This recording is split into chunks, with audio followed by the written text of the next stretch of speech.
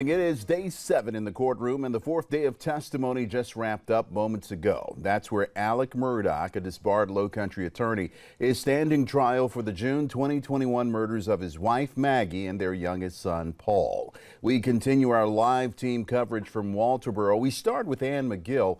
And last week, we heard a lot of things during opening statements. What happened today in court?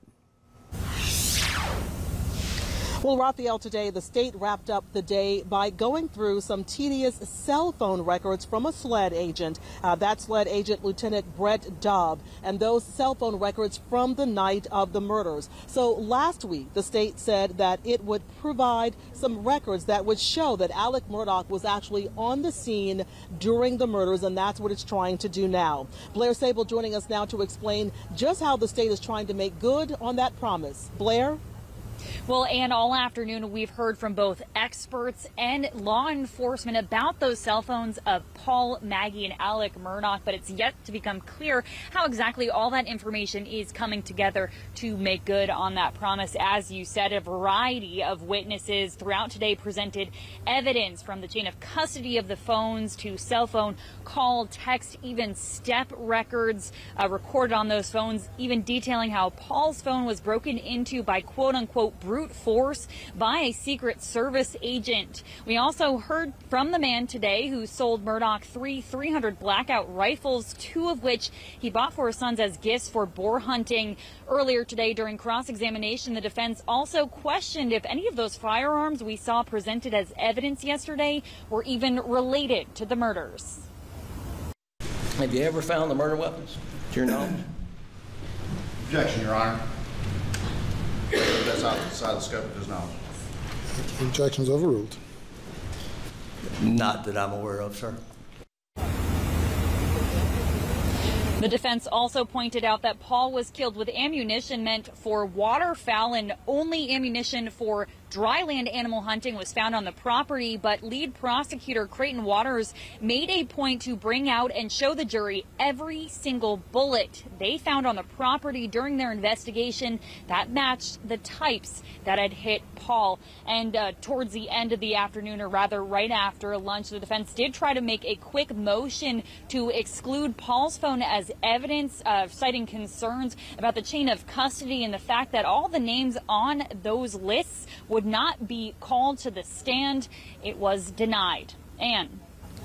All right, Blair, thank you very much. Now, today, the defense continued to try to poke holes in the state's story and try to weaken its testimony. And it wanted to target investigations by law enforcement that were conducted the night of and the days after Paul and Maggie's murder. Cameron Bopp joining us now live. Cameron, the defense continued to make claims that the investigations into Alec Murdaugh's whereabouts the night of the murders, that those weren't done thoroughly enough.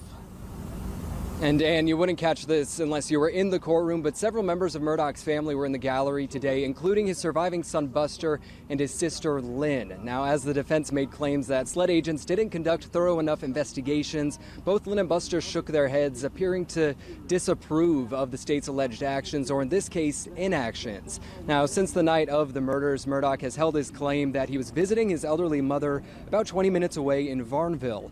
SLED agent Jeff Croft, who took the stand both yesterday and today, says that in murder investigations, they start with a small circle of suspects. And at the crime scene, when authorities arrived on June 7th, 2021, the suspect circle was small, consisting of only Maggie, Paul, and Alec. Now, of course, that circle grew bigger as people of interest were questioned, but the defense questioned in court today if Murdaugh was a suspect from night 1, why didn't SLED conduct a search of his mother's property, where he claims he was during the murders? Now, why did they not look for bloody clothes or evidence at that property? That's when I caught Buster shaking his head side to side. Meanwhile, Murdaugh's sister Lynn did the same thing after Croft messed up a time as he was testifying about the investigations.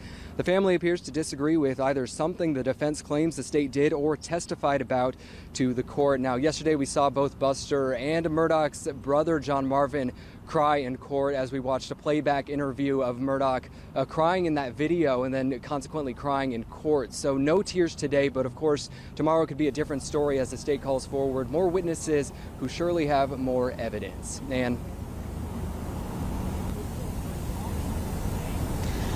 All right, Cameron, thank you. And I believe we heard from about 5 witnesses today. The state will continue calling witnesses tomorrow when court resumes at 9:30 in the morning. Reporting live from the Colleton County Courthouse in Walterboro, Ann McGill, Live 5 News.